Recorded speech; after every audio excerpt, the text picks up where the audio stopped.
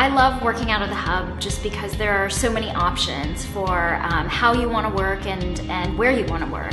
In general, it feels like you are in a space that is meant for you to feel comfortable, meant for you to get things done, but meant for you to do it in a fun and exciting sort of way.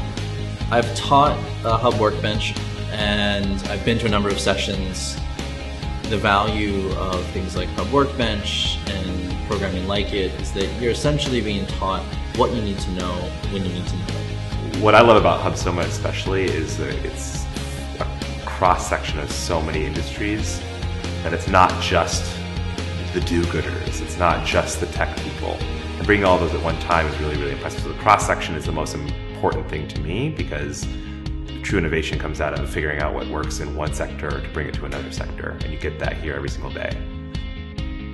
I believe it's so powerful to work with local communities that connect us to the big ideas that we have about the impact that we need to have in the world, but practice them in our immediate community and be able to see the results and test and learn how to be consistent and aligned in our values for creating global community in our daily life. And I just believe that the Hub has and provides a community for all of us.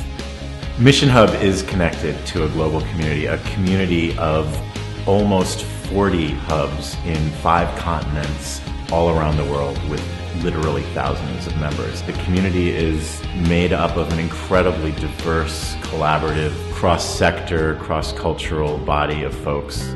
So Mission Hub imported the hub model to the United States, and in 2009, 2010 opened the first 2 hubs.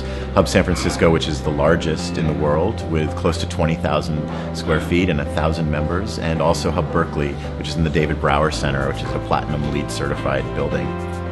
Mission Hub also launched SOCAP, which brings together social entrepreneurs and impact investors from more than 70 countries around the world, and its flagship event in San Francisco every fall attracts more than 1,500 people.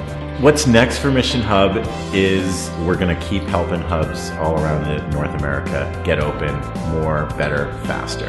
We're going to be adding a hub in Manhattan, another big flagship.